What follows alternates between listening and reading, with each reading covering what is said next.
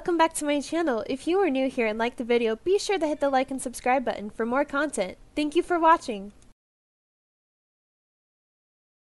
Hello everybody, I'm sure as you can tell from this thumbnail, this is going to be fluffy, and I mean fluffy. With that being said, you better soak this up because a future project I'm working on will not be fluffy, so you better enjoy this fluff while you have it. Oh yeah, there is a trigger warning. Too much fluff. Now let's get to the gay, because trust me, this is pretty gay. Sugawara fell back on the couch, kicking his feet in the air while laughing hysterically, throwing his phone behind him, nearly knocking the lamp from the side table. Realizing his excitement made an unnecessary amount of noise, he jolted up, hearing a pair of feet scurry to the source. What was that? He tensed like he had been electrocuted. He laughed nervously, scratching the back of his head. Oh, nothing. Just clumsy me. Iwaizumi squinted his eyes, never knowing Sugawara to be clumsy. He walked up toward the silver, pinning him to the couch. And why should I believe you? The setter gasped, placing a hand to his chest. Are you saying you don't believe me? I'm wounded, Iwa. He could barely contain his laughter, seeing the latter noticing his poor acting ability, yet still leaned in closer. Fine. On the count of 3, we both apologize? Apologize? What for? His eyes widened in pure confusion. For almost giving me a heart attack with your clumsiness. He emphasized the word. Sugawara tried wiggling out of his grip. This was bad. Iwaizumi had caught on. Now the only mission was to abort. We both apologized at the count of 3. He nodded his head, but kept his lips sealed shut. 1. He placed a small kiss on his forehead, knocking a few strands of the setter's silver hair back. 2. He placed another underneath his eye where his birthmark laid. This made the smaller giggle, knowing that that was the ace's favorite spot to shower with kisses. 3. Instead of hearing an apology from either of them, Iwaizumi was surprised at the outcome of their truce. Now I'm just disappointed in both of us. Sugawara couldn't keep his facade anymore and laughed aloud, swinging his arms around the brunette's neck and pulling him down, matching their lips together. They both smiled into the kiss, Iwaizumi's hands roaming up and down the latter's side before letting one of his hands get lost in his silver locks. Their chests were pressed against one another before the setter slipped his hand underneath Iwaizumi's shirt, feeling his muscles tense where he was leaning down. His lips traveled down Suga's neck. Did you ever find out what that noise was? Daichi froze in his tracks, his worry dissipating to nothing, seeing his lovers making out on the couch, and slightly crossed his arms, leaning on the doorframe, smirking. Yes? No, carry on. Iwaizumi groaned, finally detaching his lips from the setter's neck, admiring the faint marks left behind. Enjoying the show? I even got front row seats. Feeling flushed, Iwaizumi sat up, miserably hiding his face, but failing to do so when Okawa, who just walked in, teased him. Is our Iwa-chan flustered? He ran up to the couch, poking his cheeks. How adorable. He cooed, sitting up and smushing Iwaizumi's cheeks together, making his lips stick out. Wait, what's that smell? He sniffed the air before getting up close to Sugawara again. Oh wait, it's you. He laughed, the silver-haired setter gasped, swatting at his hand. Fine, want to take a shower with me? He flushed again, just imagining taking a shower with the setter, especially knowing how provocative he could be. He thought that Okawa was the flirty one in the relationship. However, after adjusting more into their newfound relationship, he was proven wrong real quick. Sugawara definitely tops the cake. No way, I just took one. He almost wanted to take it back, seeing his expression fall. The guilt began to seep into his features whenever Oikawa offered to go instead. I want to go with you. He launched himself over Iwazumi, wrapping his arms around the setter's neck. The two began laughing and even rolled off the couch, almost taking the ace down with them.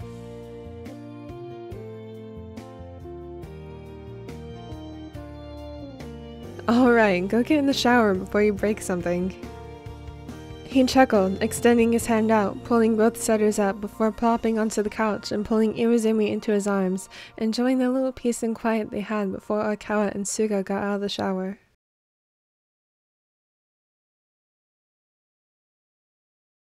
This is nice. He snuggled his head into the crook of Daichi's neck, taking in his alluring scent. That it is.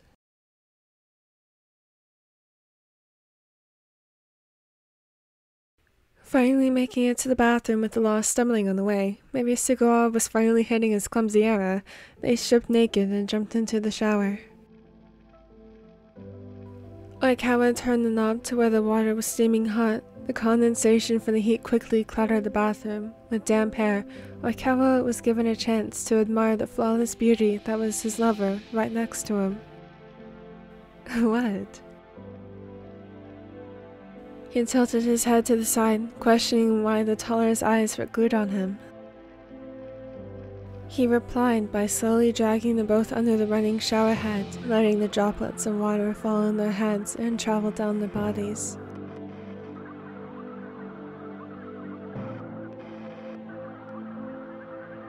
It was as if the clouded room substituted for Oikawa's now clear mind. He knew what was in front of him was real, and where he belonged.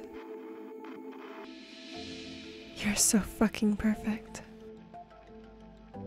He looked down at the ladder with hazy eyes, water washing over his eyelashes, down his jaw before crossing over his collarbone and pecs, traveling lower and lower. His cheeks flushed a bright red, trying to look away from both of you and sudden comment. Maybe having the two most flirtatious ones in the relationship taking a shower together might have been a bad idea. No, I'm not. I'm not as perfect as you may think.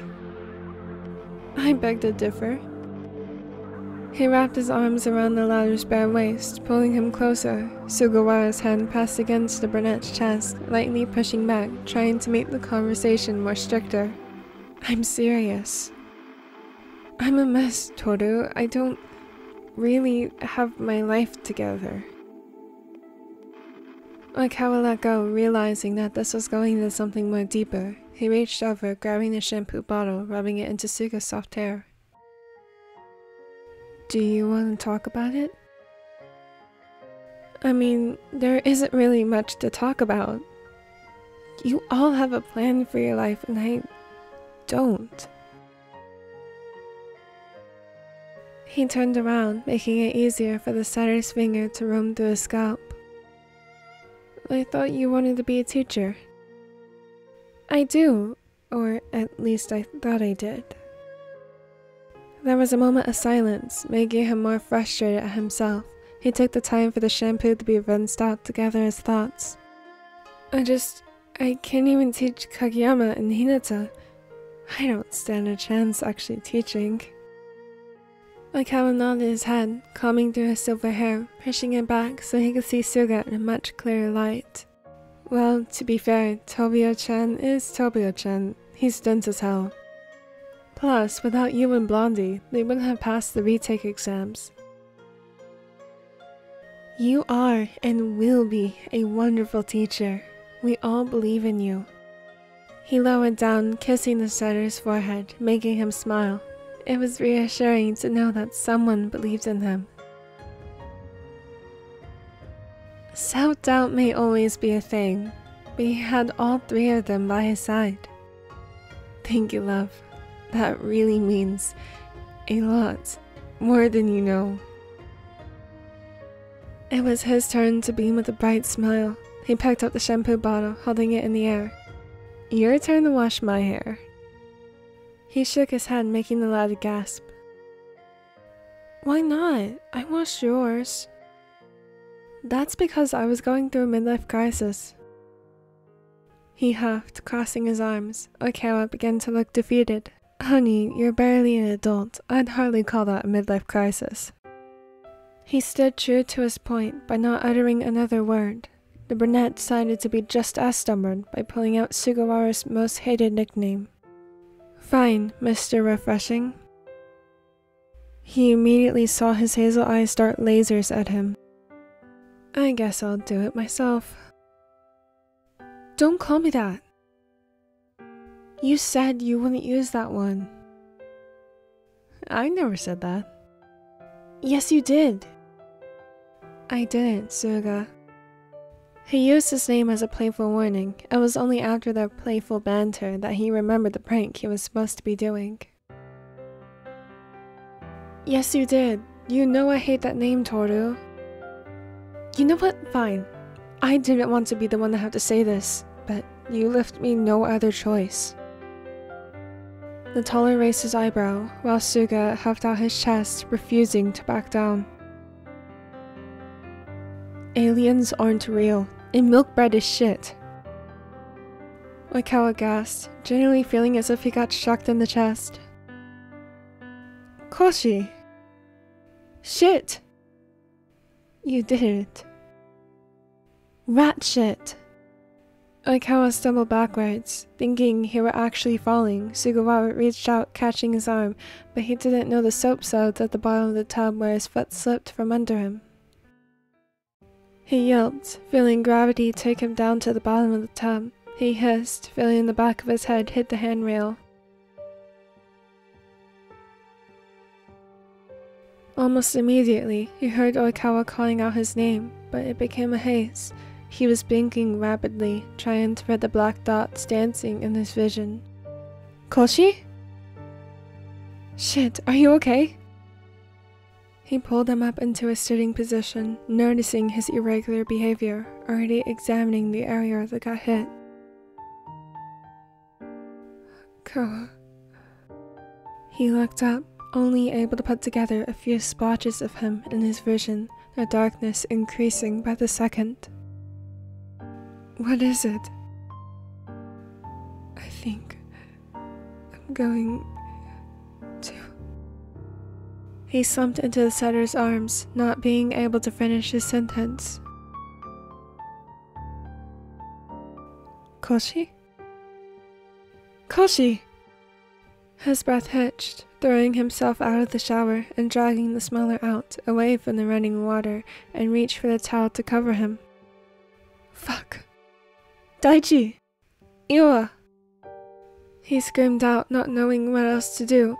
He was trying desperately not to panic, knowing it would result into an attack. However, he realized he was failing miserably, already feeling his lungs burning into an inferno. It wasn't long until two pairs of footsteps thundered closer to him and the door swung open, nearly smashing the handle through the wall. What happened?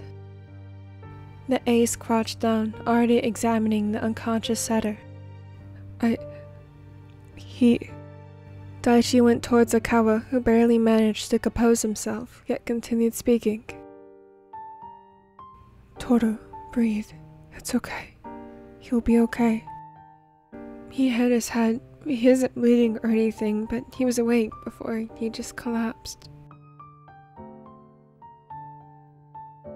After confirming that there was still no blood, it was even concluded that the reason he blacked out may have included all of the heat from the shower. It didn't help that he had hit his head. In a way, the shock of the blow made it exceedingly difficult to bear the heat. Okay, we will just get him to the bed and cool him off. See, it's fine. He'll wake up soon. He grunted, squatting down picking up the setter. Both players from Abajosai couldn't help but admire his thighs coming back up. Daichi chuckled, noticing the two pairs of eyes on him. Come on, he's gonna want some company when he wakes up. They both hopped on their feet, Oikawa stumbling a bit before the ace grabbed him on the arm. Damn it, yeah, no more long hot showers. Understood. He held his towel up to his chest, trying to shake his dizziness. I hadn't realized how long we spent in there. It was well over an hour. He happily smiled on that. It seemed that whenever he spent any time with his lovers, even if it was just talking, time flew by so quickly, it almost made him sad. One day, they would be old, and he would be left to wonder where the time went. Both siders being sat on the bed, Daichi left to get some ice water, placing Suga's cup on the nightstand and handing Okawa his.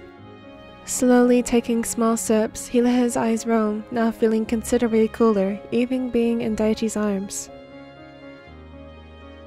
He glanced back at the setter, surprised to see a pair of golden brown eyes stare right back at him. Koshi! Suddenly, everyone's attention was on him. Suga replied with a soft smile, leaning back onto them with Iwazumi behind. Are you... I'm fine. I feel fine, at least. The ace frowned, but trusted his answer wholeheartedly. They had never kept anything from each other, so it was unlikely that he would start now, especially if it was regarding his own well-being. Okay, just let us know if you feel weird, like nauseous or lightheaded, or... I get it. He giggled, reaching over to grab his hand, giving it a gentle squeeze of reassurance. Has anyone seen my phone? I'll get it. You left it in the bathroom.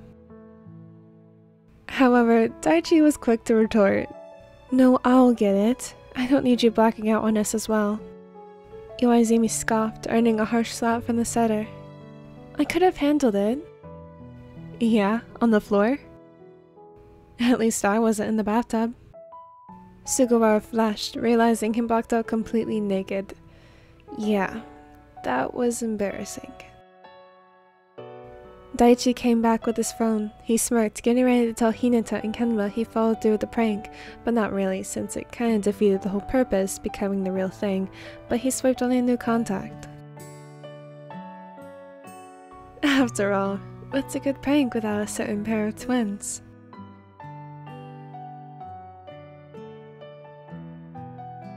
Yes, you heard it right. The Mamiya twins are being introduced into the poly pranks. So this would be Sakaatsu Erinkita and Osasuna Komo Aka. Hold on. That might be right, maybe not. I mean, honestly, you should be surprised at how long it took me to get down Boku Aka Kodoken, Tsukiyama Kagehina, and DaiSugaIwaOi. It's a tongue twister, and now I'm adding more ships. Why am I doing this to myself? Anyways, there is your fluff. So enjoy this and soak it up while you can, because next week is not going to be kind. Thank you so much for watching. As always, if you'd like to be kept up to date, check out any of my social medias. I hope that you all have a wonderful day or evening.